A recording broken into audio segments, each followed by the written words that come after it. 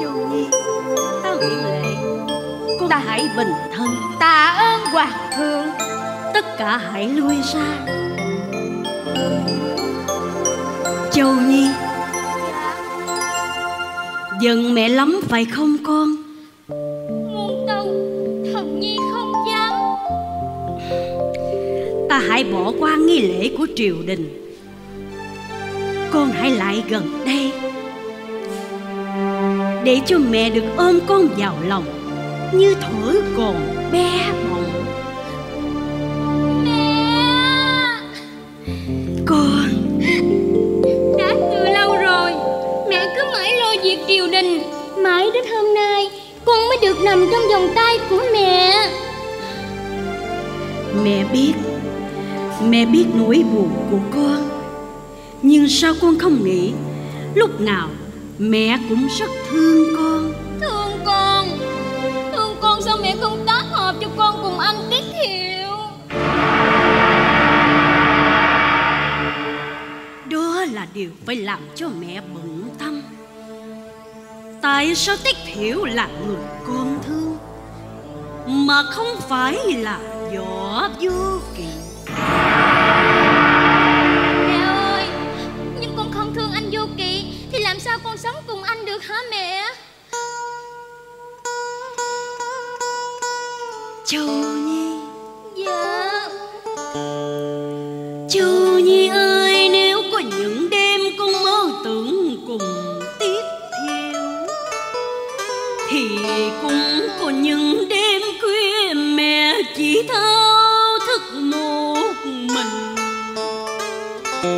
Nào ai hiểu được dưới lòng đất lạnh, có mạch sông ngầm nuôi dưỡng thân.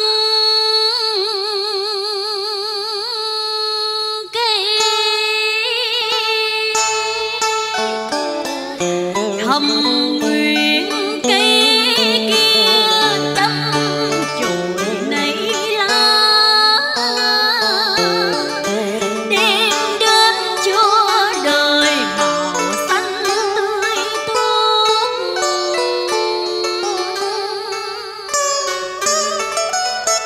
Mặt nước âm thầm nhìn thấy để mà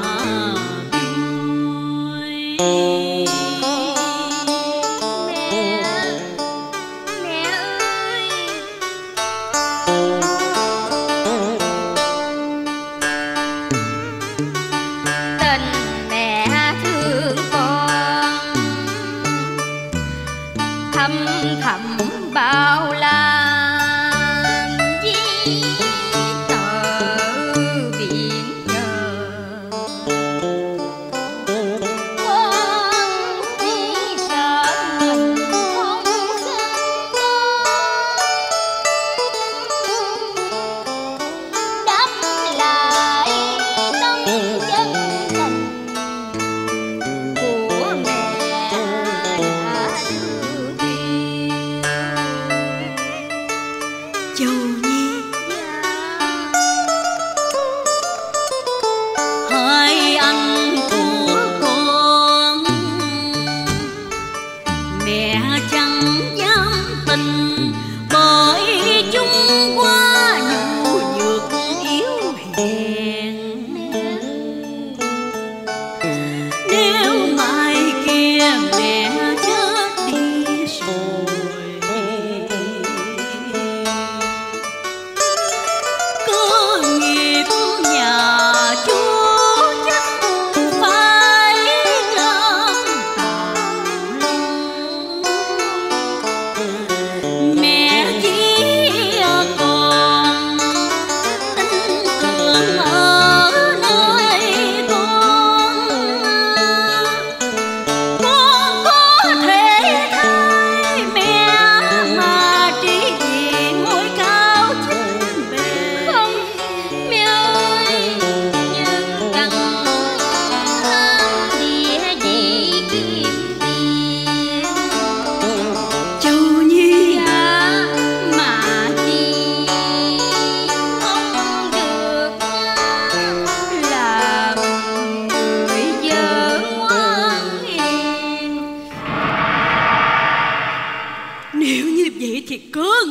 nhà chú từ lâu mới dày công xây đắp,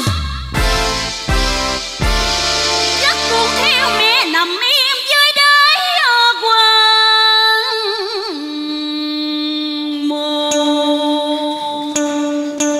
Mẹ Thương mẹ đi con, đừng nghĩ chuyện không lành.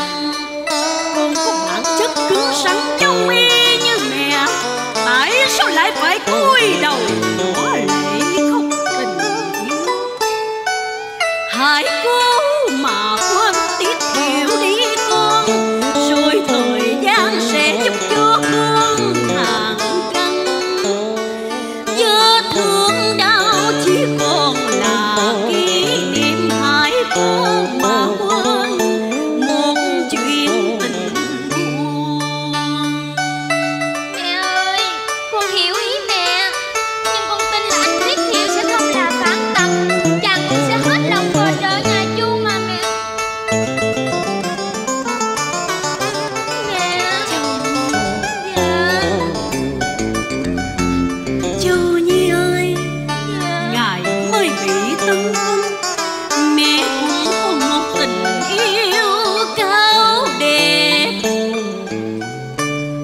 nhưng mẹ đã cố quên để giành ngôi danh hậu, rồi bước lên trên tôn đình quý quyền.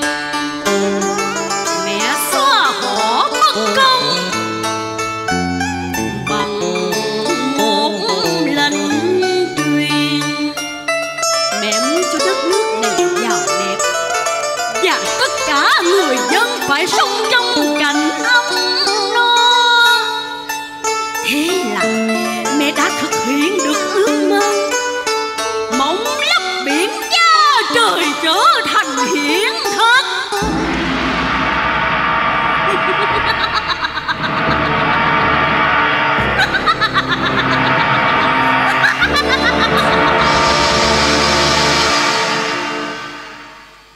Nàng cũng nỡ năm nào chỉ biết cúi đầu dân gia, nay đã bước lên trên không trị sơn hà.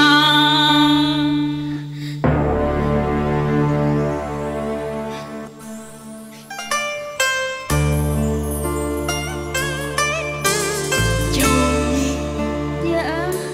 thế nào? Mẹ ơi, mẹ ơi, chuyện của con tim muôn đời không tìm ra lời đáp, và ý nghĩ của mỗi người đâu ai có thể giống ai. Sao mẹ lại ép buộc duyên con, để cho con phải khóc thầm vậy hả mẹ? Vậy là con vẫn không chịu ý của mẹ sao? Mẹ ơi, tất cả việc ý của mẹ con đều chiều, nhưng riêng chuyện tình yêu con xin mẹ. Bất hiếu nữa!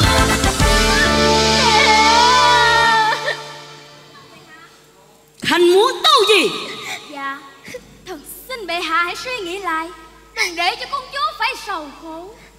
Thượng quan Nguyễn Nhi, Khanh muốn binh vực cho công chúa và Tiết Thiệu phải không?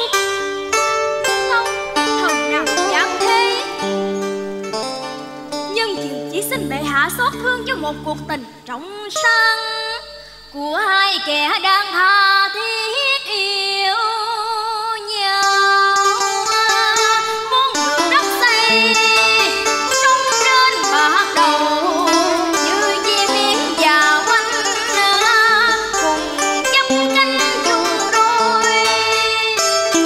Nhưng giữa Tiết Thiệu Thái Bình công nương đã có sự ngăn cách rõ ràng như nước lửa muôn đời, không thể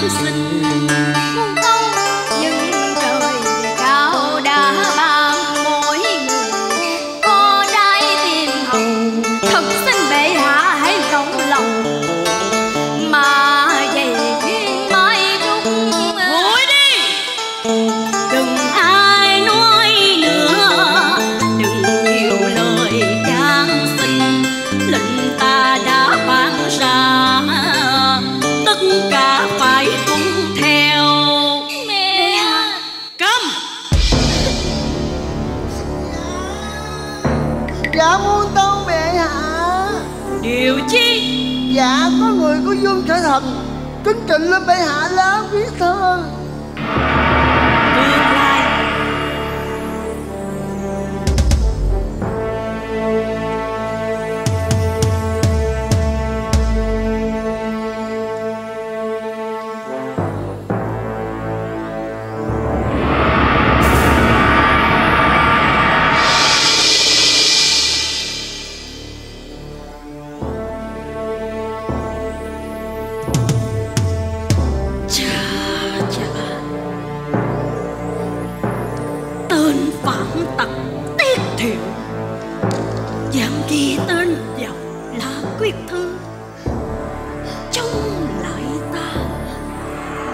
triều đình. Tiểu thuận tử. Dạ đợi lệnh. Dân lệnh ta truyền, bắt toàn gia Tiết Thiệu pháp trường hành quyết. Bệ hạ ơi, xin hãy bình tâm cho thần có đôi lời phân tỏ. Tôi có Tiết Thiệu giờ đây đã rõ, nhưng người vừa lập công to là tiêu diệt lũ gian thần. Con xin mẹ, xin hãy bình tâm mà tha thứ một lần, đừng để công chúa sớm trở thành quá mùa, chưa làm lễ động phòng mà đã dứt khăn tan. Hai người đã vì yêu mà lặn lội hy sinh, thần xin bệ hạ đừng để nhàn nam sầu en băng. Xin bệ hạ mở lòng hạ hai mà chúng ta Tiết Thiệu mối rơi đầu.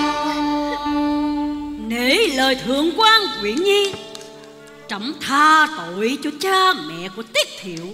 Con đợi ơn mẹ rồi. Còn Tiết Thiệu không thể nào tha thứ được. Tiểu thuận tử. Dạ đợi lệnh. Y lệnh. Xin tuân lệnh.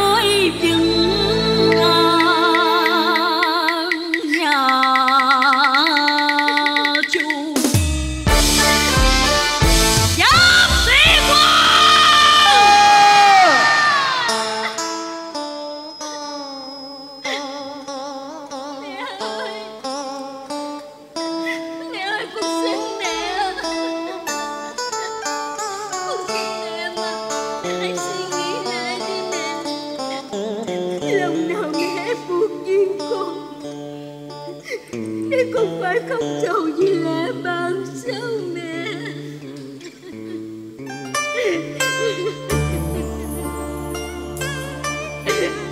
Mẹ ơi, con xin mẹ mà. Châu Nhi,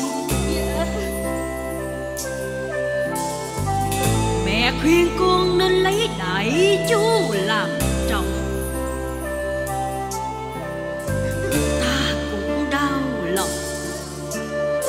khi an lệnh truyền ban.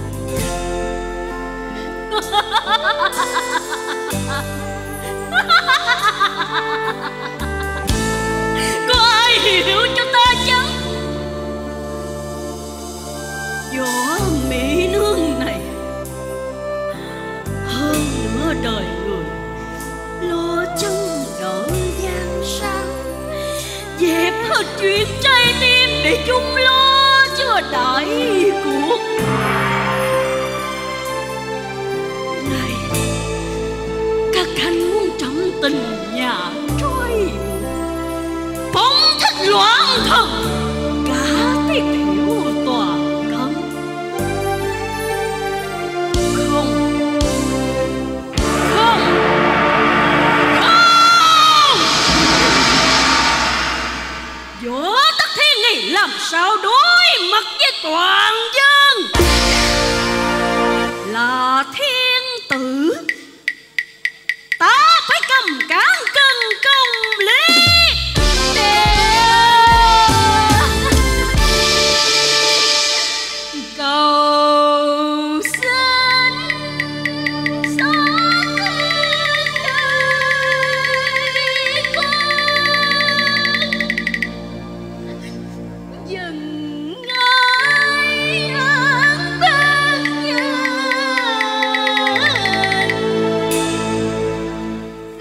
trong phút giây lầm sai trót mang, do kẻ mưu án đại hại chan.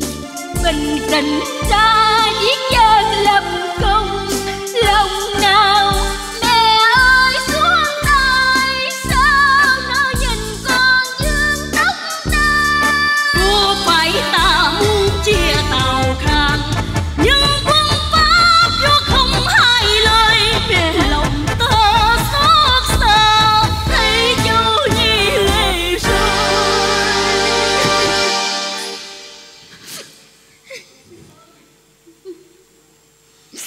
Giáp sĩ dân an ta ban truyền.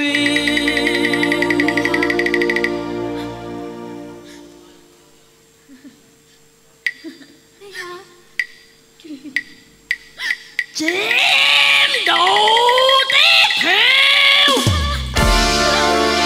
Tiếp lên, tiếp lên.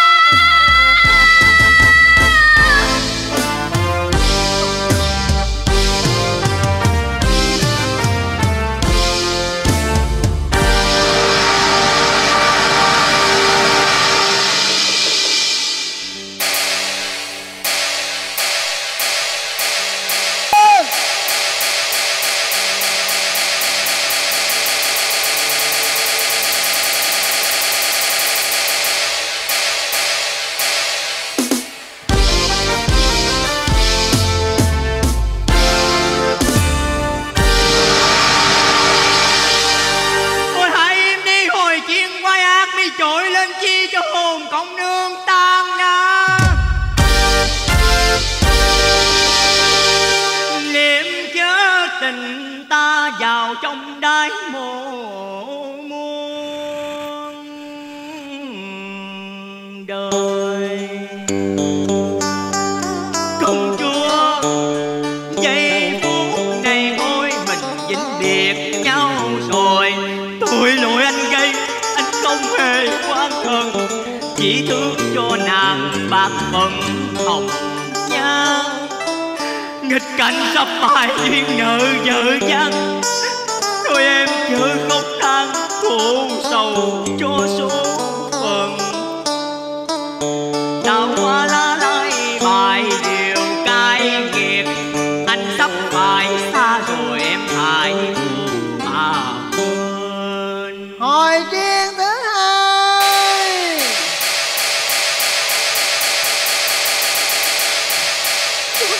Võ huynh ơi, để em nhất quyết không tha cho Thiên Diệu. Ta phải làm sao bây giờ hả Võ huynh? Ta đã có cách rồi. Chỉ có một người. Một người? Ai vậy Võ huynh? Trần sư phụ. Trần sư phụ? Phải rồi, anh hãy đi tìm Trần sư phụ, kể rõ cho người này. Đi liền đi Võ huynh. Công chúa hãy ráng ngăn võ đau, để ta đi cất bước. Dạ, Võ huynh đi liền đi Võ huynh. Công chúa có chiếu chỉ của hoàng thượng hay không? Nhưng ta là công chúa Thái Bình. Lệnh của ta, các người hãy rời khỏi nơi đây lập tức. Công chúa Thiệt là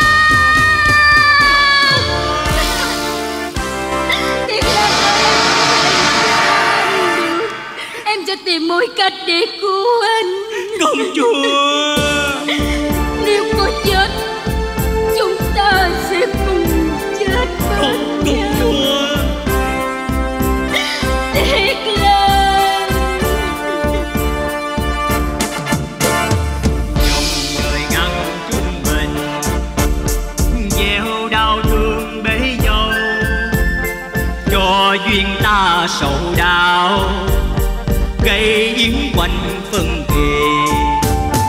lòng này em đã nguyện, khi tim yêu trước nhau, không có không thể nào chia sẻ nhau vui buồn. Ngôi cao dày có thấu, ai làm cho quyến hương lìa xa. Ta có nhau nguyện ước, mai này anh phải xa em rồi. Tình anh như bão suối, thề nguyện không cách xa. Xa cánh rồi hỡi em, còn mong chi thấy nhau, vì trước hoàn cảnh hôm nay. Thiệt là Anh phải đành cao lỗi hẹn với em rồi. Không nữa đi em, cho anh được nhìn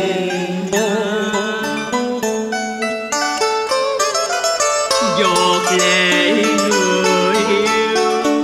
Trước giờ ta vĩnh biệt, không, em không thể nào mãi mất anh.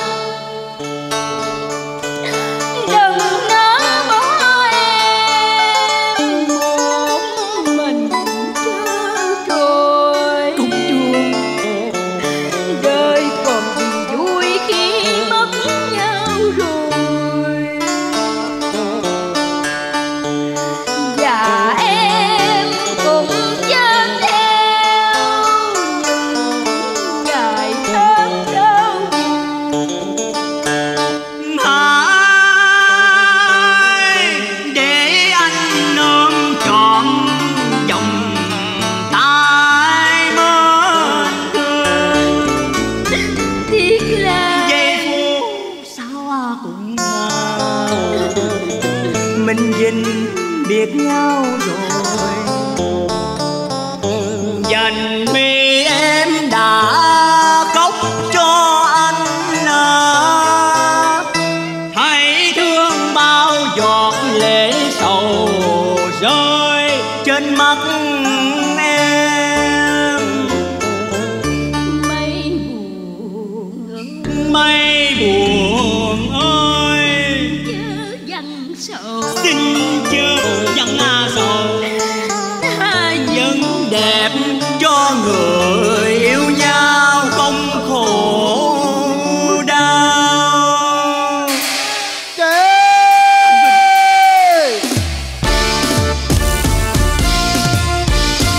Công chúa quỳ xuống nha, thất tỷ! Thầy chu hoàng đế chiếu giết, tên phản loạn Tiết Thiệu đã âm mưu chống lại ta, tái lập nhà Đường. Nay trẫm xuống chỉ xử tử hình Tiết Thiên. Hồi chương thứ 3. Chú Kinh ơi.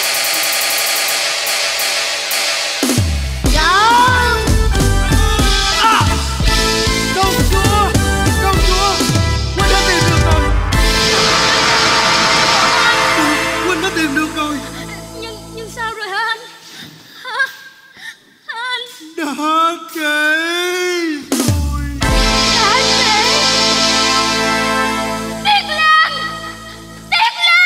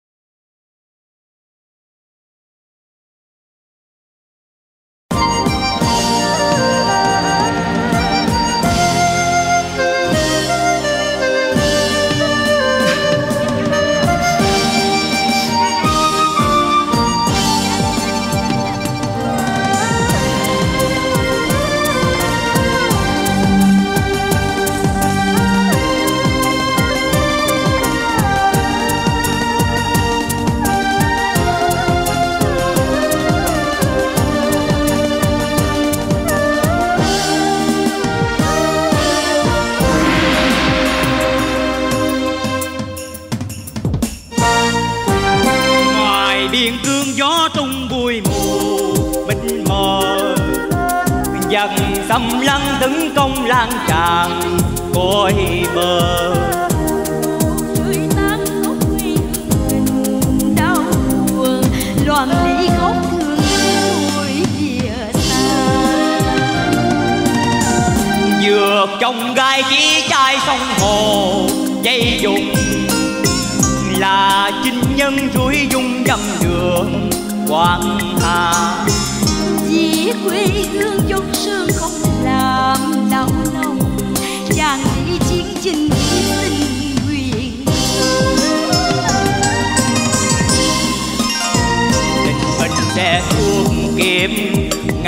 đời không phôi phai như mái quê hương ai chờ mong. Đời chờ tình phố lan hoa kính thêm quê phòng, có nhớ có thương xin chờ nhau. Đừng buồn chi để thân qua gầy áo mòn, tình đôi ta sáng như trăng tròn đêm đậm. Lòng chung thủy viết trao cho chàng trọn đời, không biết trang phấn son nhà nhưng trước khi chàng ra nơi chiến trận, ly rượu ấm lòng thiếp gửi đến phu quân.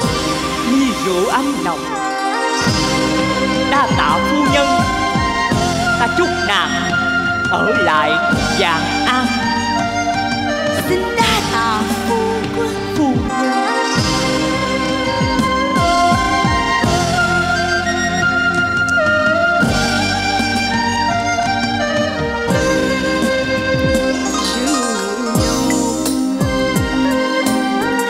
huynh tương kính dân hùng an, chàng đi cứu non sông trong giặc bão ta. ghé nơi xa trường, người chờ cô liêu. Dù ta xa cách ngàn ly hay nơi trùng khơi, vẫn không đổi dời. Tình đây Bên nhau trắng trong như bài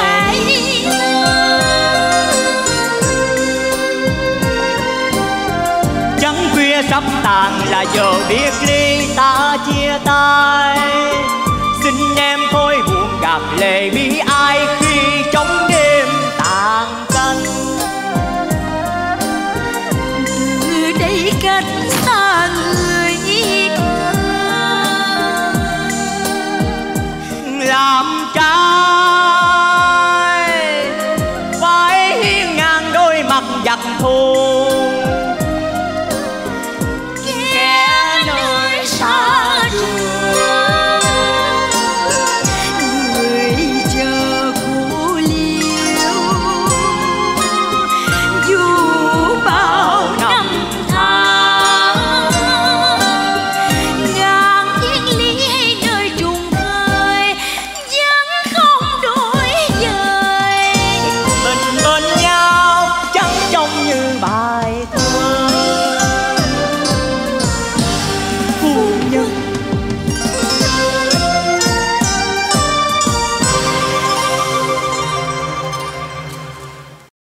tam quân gươm giáo sẵn sàng, khí giới trang nghiêm, nghe lệnh ta xa trường sông nước, quân chốc hạ tương đại kỳ.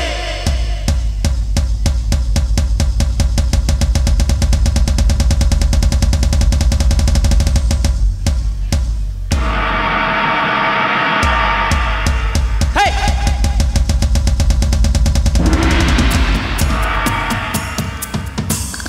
Phu quân, phu quân.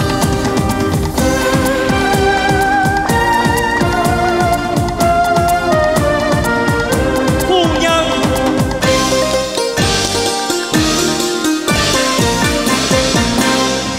Giang hồi trong liên hùng thịnh, quân kỳ bãi rộn ràng. đã đến lúc ngăn giặc thù, xin giữ lời thề, thiên ngàn sông nước tung đôi cánh chim vàng. Phu quân, ôm chàng sớm khai hoàng ca, quê nhà em nơi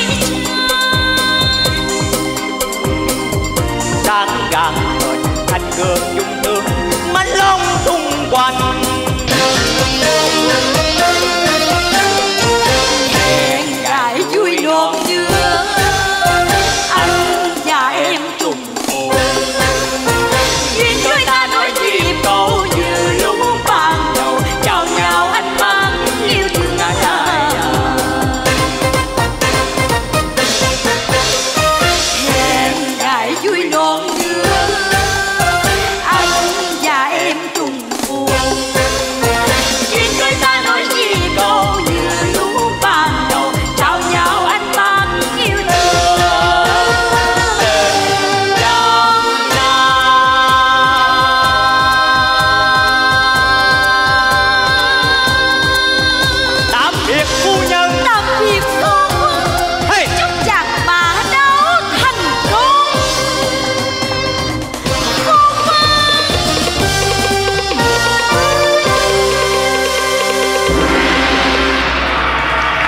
Và đó là phần biểu diễn của quán quân sao nối ngôi 2016, nghệ sĩ Bình cùng với nghệ sĩ Võ Minh Đạt, vũ đoàn Ngọc Việt. Ca cảnh Khói Lửa, biên thùy xin được cảm ơn rất nhiều.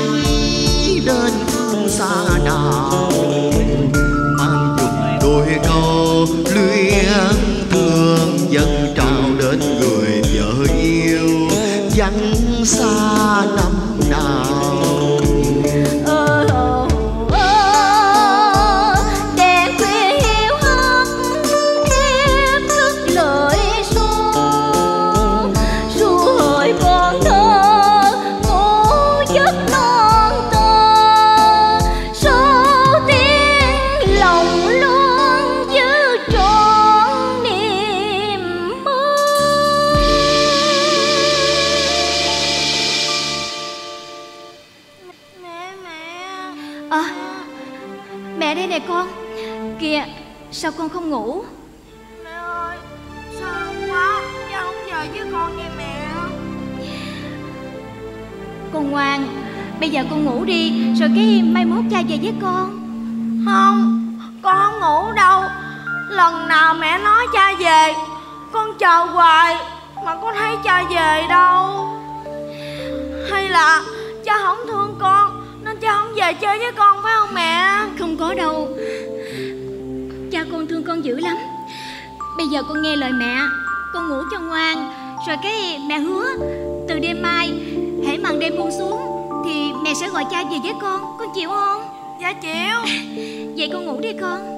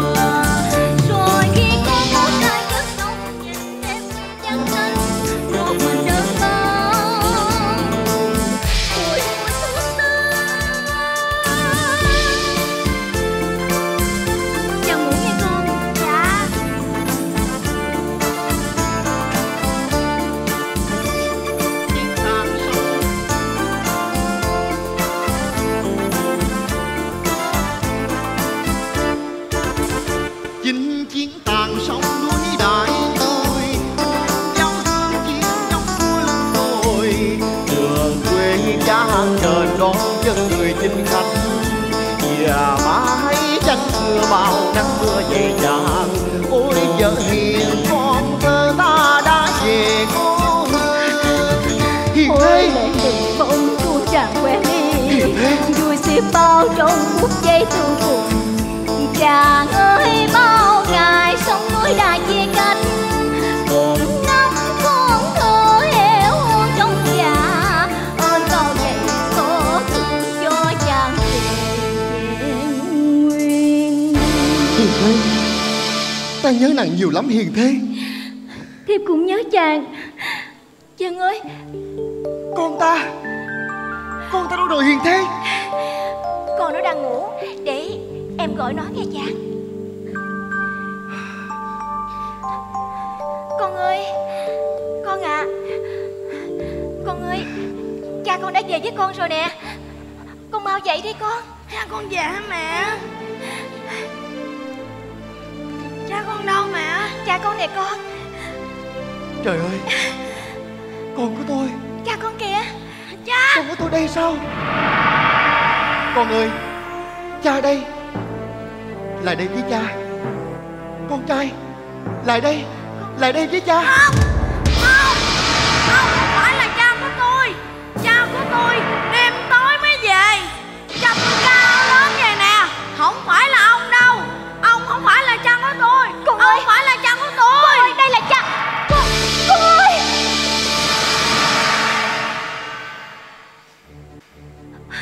Chàng ơi, chàng ơi, chàng đã hiểu lầm rồi. Chàng hãy nghe tiếp nói. Là như vậy. Chàng ơi, chàng hãy nghe tiếp nói. Chàng đã hiểu Trong lầm những rồi. ngày ta quên mình nơi chiến trận, thì ở đây nàng đã cùng với kẻ khác sẽ ái chia ân. Không, chàng ơi, chàng đã nghe quan kia em rồi. Không phải đâu chàng ơi. Quán à, Chàng ơi, nàng vẫn còn nhớ câu ra ngõ hỏi già, Về nhà hỏi trẻ hay sao? Vì trẻ con không bao giờ nói dối. Chàng ơi, chàng hãy nghe tiếp nói. Ôi, ta không thể nghe lời nào nữa cả. Nàng hãy đi đi. Chàng hãy nghe tiếp nói.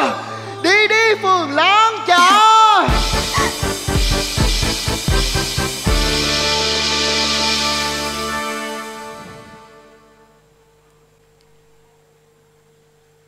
Phường Lan Trà.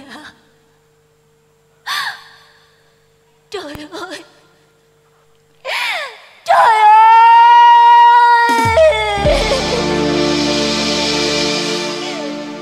nỗi quan to bài cùng ai. Ôi trời cao thó chẳng cho lòng của người luôn giữ câu tào khăn. Chàng ơi, hãy nghe tiếp nói.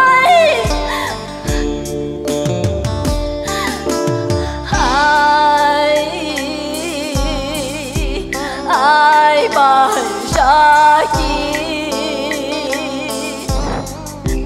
cái ngàn bé bàng cho đời hồng nhan tiếng nhớ thân này phải mang.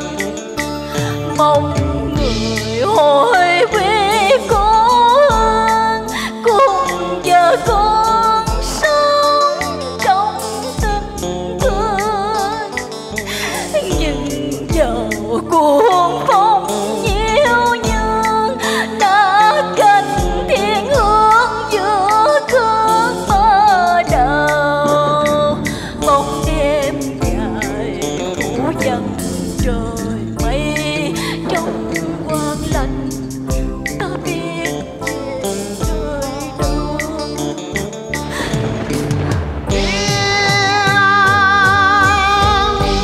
Gió đưa qua phần nghe buồn lặng xa. Chàng ơi, Thề xưa ta vẫn ghi trong lòng không phai. Người sao nhân tâm xóa từng trăm năm. từ trong đêm tối mênh mông tiếng em quần nghe.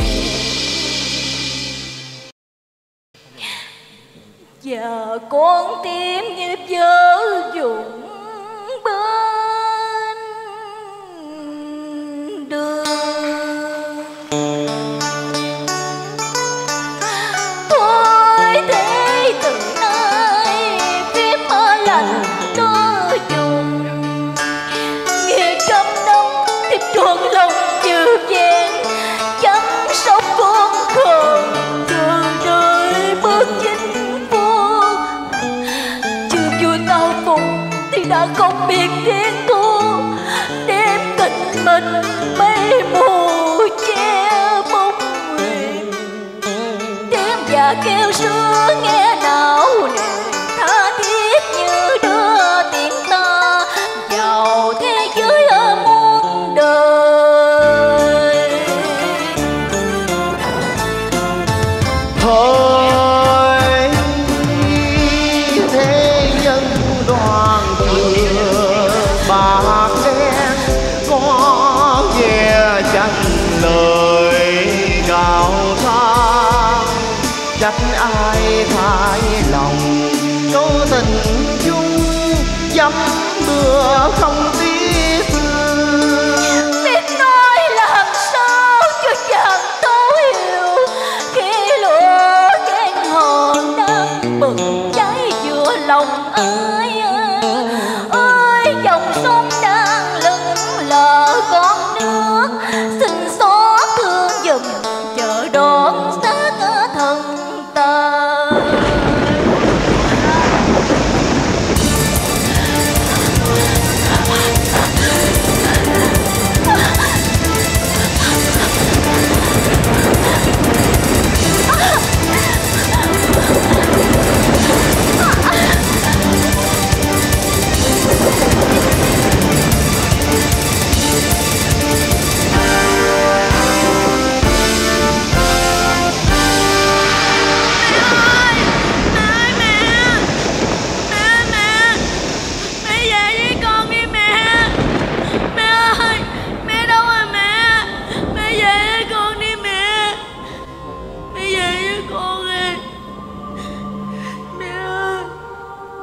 Con,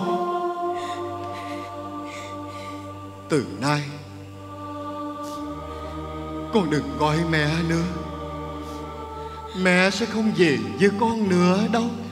Không, không, mẹ tôi thương tôi lắm. Mẹ tôi không bao giờ bỏ tôi đâu. Nghe lời cha, vào nhà với cha nghe con. Trời tối rồi. Ông không phải là cha của tôi. Chừng nào mẹ tôi thắp sáng đèn lên thì cha tôi mới về. Cha tôi về, tôi mét cha cho ông coi. Cha ơi, ông này ông ăn hiếp mẹ. Ông đuổi mẹ đi rồi cha. Cha ơi, cha ơi, cha kiếm mẹ về với con đi cha. Cha ơi, cha ơi. Vào nhà với cha đi con. Không. Cha nè con. Không, ông phải là cha của tôi. Cha của tôi kìa. Cha ơi, ông này ông ăn hiếp mẹ. Ông đuổi mẹ đi rồi. Con nói cha sao? tìm mẹ về với con đi cha. Cái bóng đi này cha. Cái bóng này là cha của con à? Phải, chính là cha của tôi đó. Trời ơi, trời ơi, hiền thế. Vậy là ta đi nhi quan cho vợ của ta rồi. Hiền thế, nàng ở đâu? Hãy về đây tha thứ cho ta. Hiền thế. Trời ơi, ta biết đi đâu, biết phải về đâu để tìm kiếm cho ta người vợ hiền chung thủy. Khi ngọn lửa hờn ghen đốt thiêu rồi ly tri và đã cướp của ta một người vợ chung tình. Cướp của con ta từng hơi thở thâm tình. Con ơi, cha là kẻ tầm thường muội mà cứ ngỡ mình như tuyết trắng trăng thanh. Mẹ con gửi mình nơi nước biết sông xanh, hồn tiếc mộ vẫn nguyên lành. Giá ngọc trời gió giống hay tiếng lòng ta thổn thức cho đến ngàn năm chưa dứt lệ thương sầu. Dòng sông hỡi dần trăng, người vợ hiền yêu quý của ta đâu mà bây giờ hồn ta như giá băng. Trăng nước ơi, có xót thương cùng chăng? Trả lời ta, chỉ có tiếng sóng của dòng Trường Giang buồn nổ. Mặt nguyệt trao mày dần dữ mây đen trùm phủ cả không gian. Gió hãy nổi lên đi, hãy cuốn lên đi những ích kỷ nhỏ nhét, những hờn ghen ngu muội. Trả lại cho ta một niềm tình tha thiết trong nghĩa vợ tình chồng. Nhưng giờ đây tất cả đã muộn màng, nàng đã ra đi không bao giờ trở lại. Cho lòng ta tê tái, cho tuổi hờn khôn dài, cho hậu thế đời đời biết thương nàng và mãi nghĩa thân ta.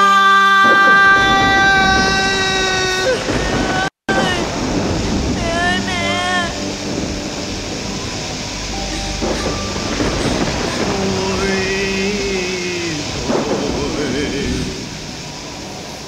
Còn gì đâu biển sâu nài quá cồn dâu. Mắt tuôn ướt đôi dòng châu. Hiền thế, Mẹ ơi. hiền thế.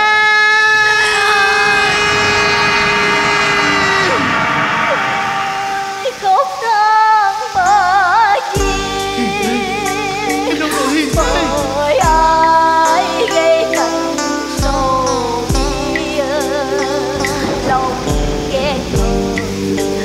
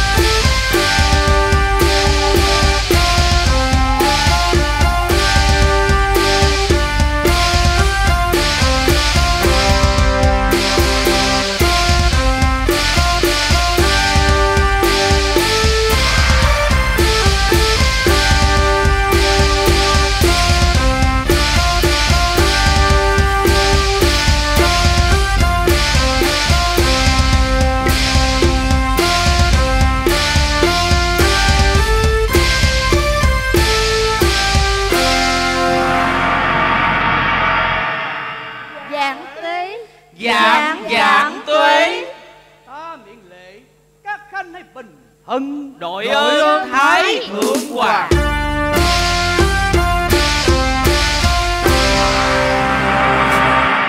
Này các khanh, ta chán cảnh vàng son sa mạ, mới tìm nói nơn dạ ẩn tu, chuyện sang hà làm rối công phu, cực lòng chậm mới về đẩy xử án. Giữa triều ca hãy nghe lời ta phán, thiết ngự quân, thiết lập công đồng. Quân sĩ đưa bọn gian biêu đầu nơi tam pháp.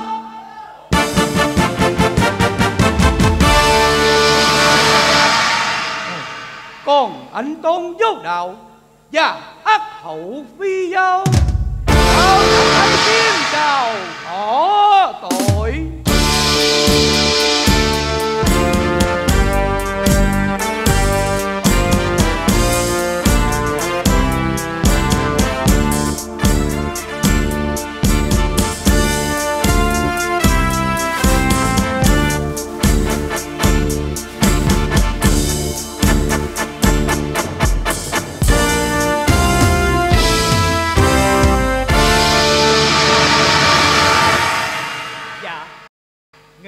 Bái mạng phụ hoàng.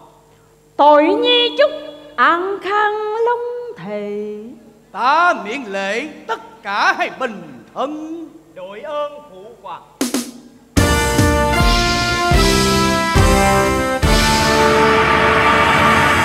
Anh Tôn, ta tin tưởng mới giao quyền xả tất, chỉ sang hà đức độ an dân, lập tả cung hữu hậu thành thân. Sao sai đắm sắc nhan gây bạo động? Tội thứ nhất, giết tôi lương đống. Tội thứ hai, giam vợ hại con. Tội thứ ba, phê bỏ nước non. Nắm quyền dương mà đạo lý không còn, giữa triều đình chuyện chúc phê anh Tôn, đêm hồn chúa lăng trì xử dạo.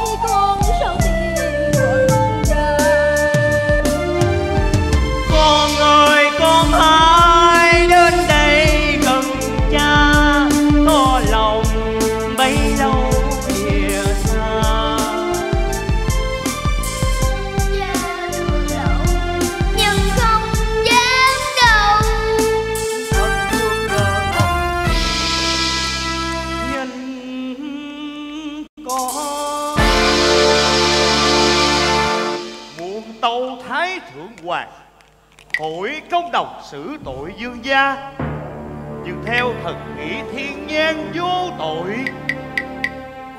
Mê tử sắc là do phi giao gây rối, để nước non nhưng trong nước chẳng can qua.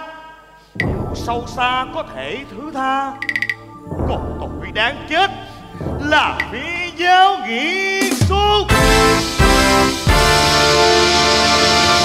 Phi giao cầm phép nước tao muốn hiểu tường trong đục, cớ sự này do bởi tại ai?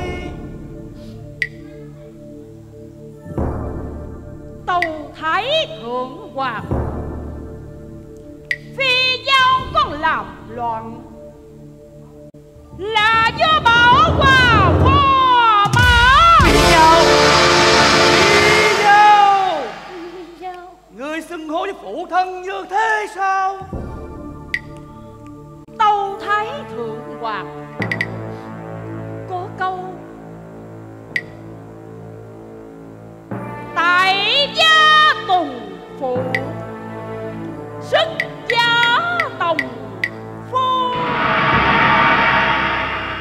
Cha mẹ gả con rồi thì như liệu con đã súc nôi, chưa thọ án giữa kim triều.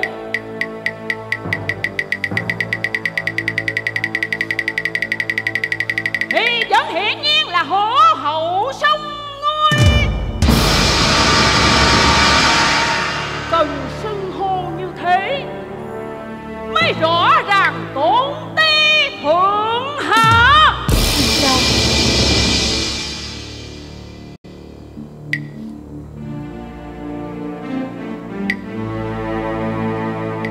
Kính thưa ông bảo hòa phò mã, như ông thân làm tướng giang sang không bồi đắp, lại phải lý mình vì một mảnh lệ quân.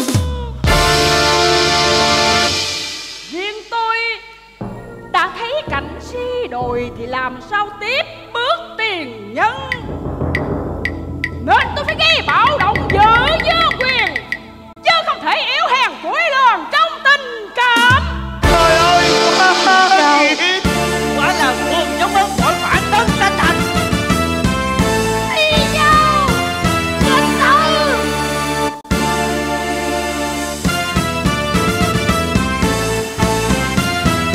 Mày dám nuôi cả nhà mày như thế hay sao?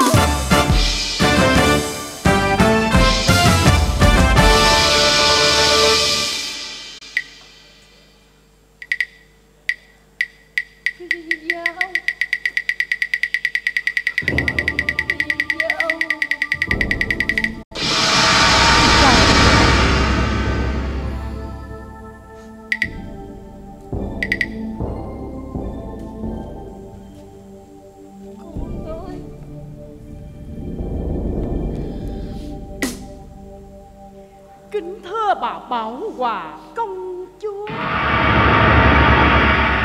nếu phải quán trách những đứa con bất hiếu thì chữ bất hiếu kia xin gửi lại cho bà.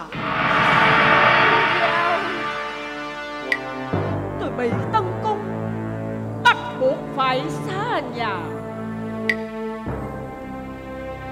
Còn bà vì yêu ái mà bỏ cha bỏ mẹ. Trời ơi, tôi với bà cùng ở Triều Nguyên, kẻ trước người sau, cùng hàng tổ phẩm ngồi cao hơn thiên hạ, cũng kiểu phượng xe loan áo ngọc đai vàng.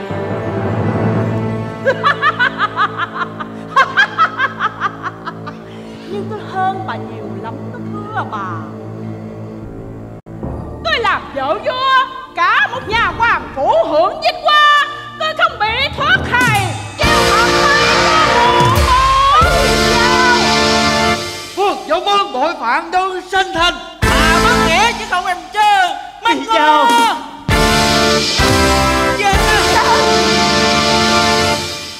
Không nên chuyên quyền làm thiên nhang long ngay không an.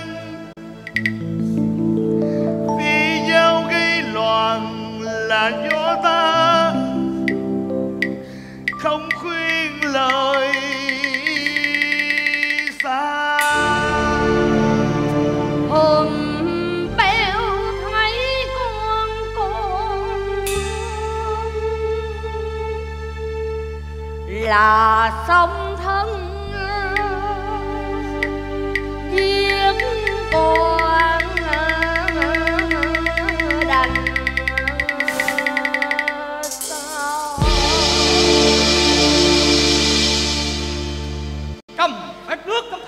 dĩ nể.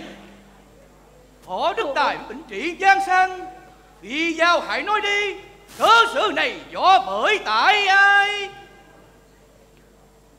Tâu Thái Thượng Hoàng,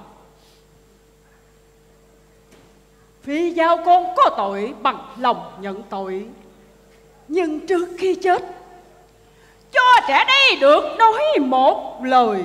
Người cứ nói. Tâu Thái Thượng Hoàng, con bảo động bảo quyền là do Thái Thượng Hoàng suối bảo.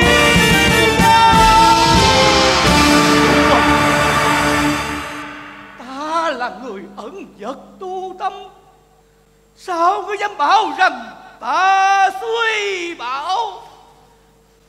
Tâu Thái Thượng Hoàng, trời không sanh hai mặt,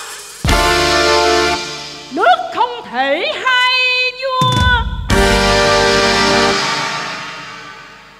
thì tại sao trong nguyên trào lại có tới sông ngôi hoàng hậu? Chỉ phân biệt hải cung tả hữu mà thôi, vì ngang hàng cho nên tôi mới hờn ghen. Vì sao tôi ghen cho tôi vẫn dành hạnh phúc cho tôi mà. Vì thế nên tôi phải hạ địch thủ để giật giành ngôi vị.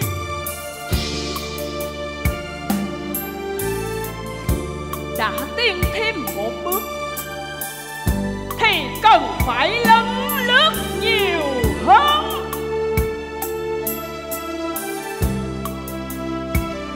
Tuy tôi đây là hạng nhi nữ, tài văn chương chẳng kém nam nhân, thế mà phải bị bắt vào cung sống kiếp chung chồng. Nếu Thái Thượng Hoàng có bị quyền vô ép một tơ hồng, đâu có lẽ tôi vào công ghi bạo loạn, không phải người xui bảo tôi hay sao? Đúng, người nói đúng. Dạ.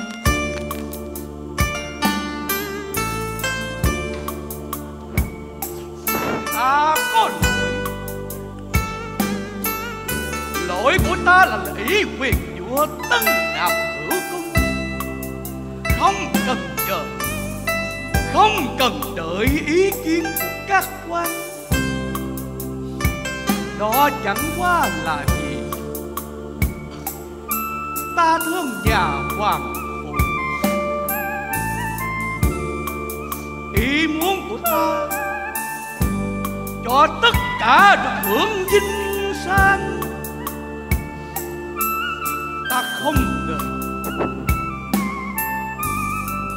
Ta không ngờ ngại vì ý ngươi mới sanh lòng oán hận, nhẫn tâm làm rối loạn nguyên ban.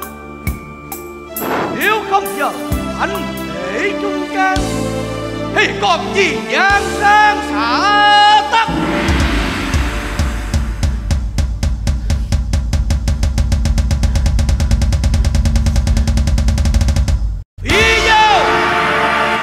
Tội thứ nhất, trung can giết sạch.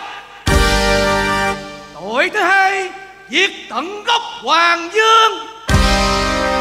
Tội thứ ba, trong sao luật tiêu hà. Tội ấy thế nào người khả nói.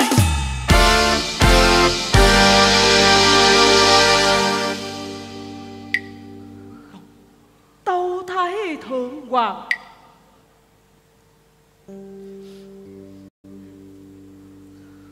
sở bá đao trảm quyền.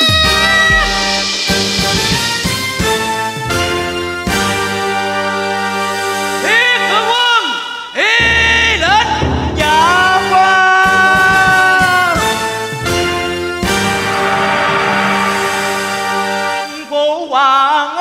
tiêu hạ vì kỳ một bái xin hời thẳng tới con bằng lòng chịu chết.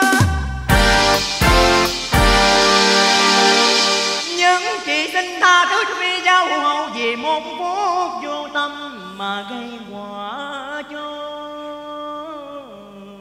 nàng. Đừng quân chớ chớ nên liêm thì cam hoa hình không hề than gian. Hãy nên tha em thôi đây. Ta nhìn ai lòng đau mới gây hồn hoang nên canh phải yêu đô đài. Chăm quy giữa chiều phương các khanh dùm phương mà tha thứ phi giao nàng rất sâu ước dặn người không phai.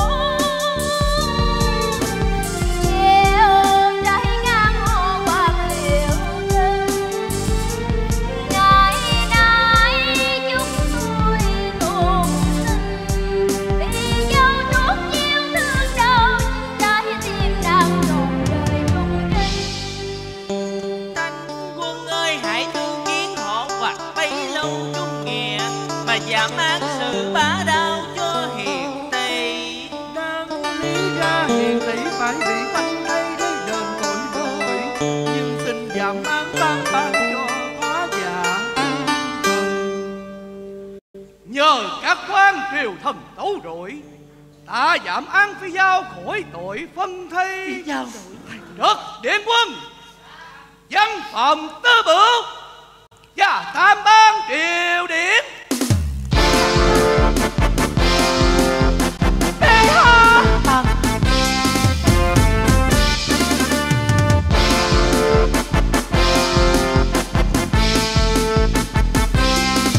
Phi giao Điện phi giao lệnh an tam ban do hoàng đế anh tôn phê chiêu. trời ơi ta phải phê chiếu giết người chung chăn gối. Ơi hỏi phi giao ta thứ tội cho nàng.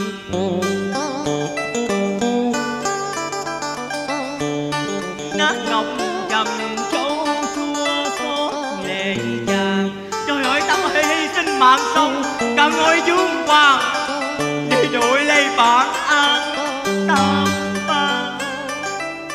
Phi giao ơi nàng chết rồi ta sống sao an như nhãn lạc càng giữa đêm trường vội vàng. Trời ơi nhưng để làm chi mà không quyền hạn giữ lại chương một nhan sắc trăng đài. Anh Tôn Dạ đã một lần trái đạo, phê chiêu hay không? u hoàng Phê phê Phê không? phê bao. Phê đi bệ hạ. phi giao phi giao Bệ hạ.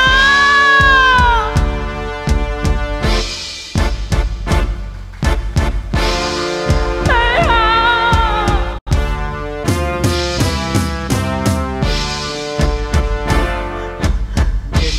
dây bung thêm đau lòng thương nhờ có nó phê ngàn chẳng an.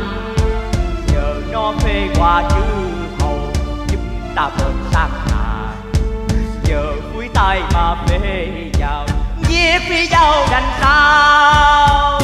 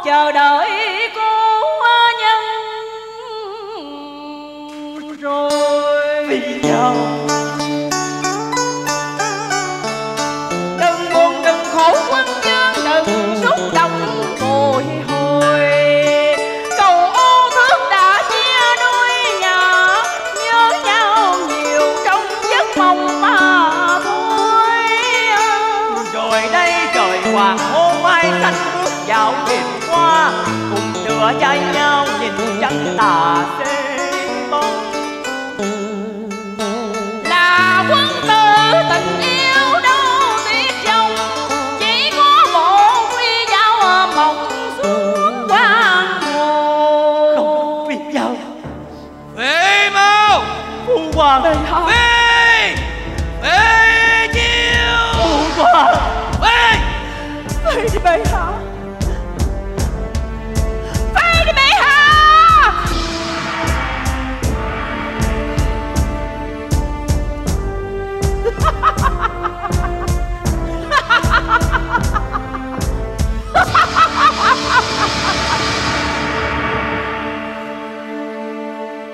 Phi dao lãnh an.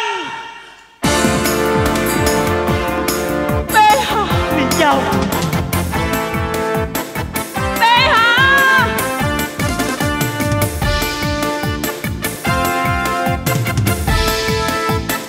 Không, phi dao. Phi dao. Bệ hạ.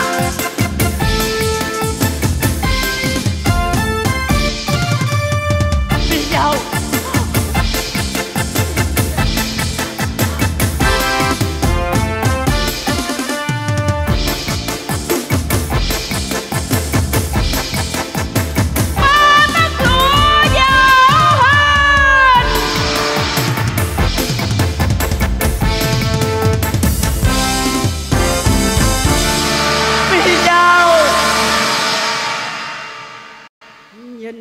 Dòng dây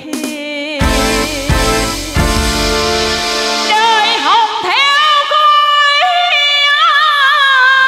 mây,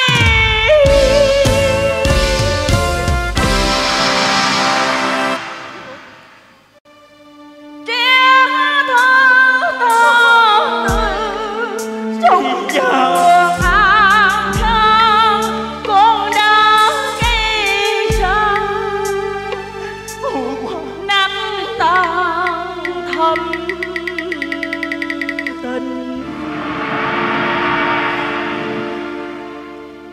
Em ơi như lòng thương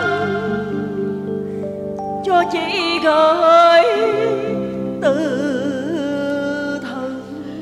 Con ơi,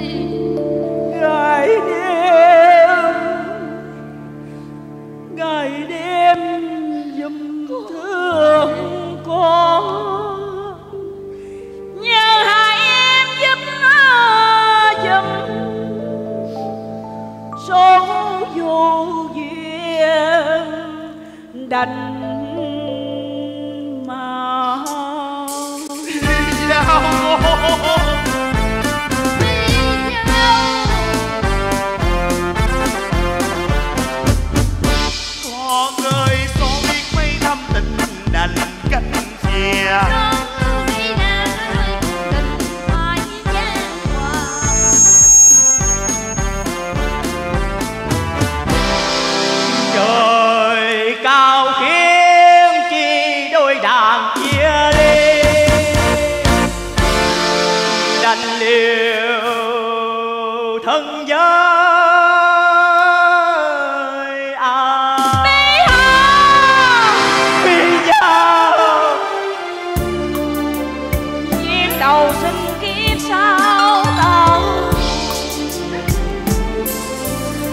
dành lòng nào xa chấp ai khanh ơi.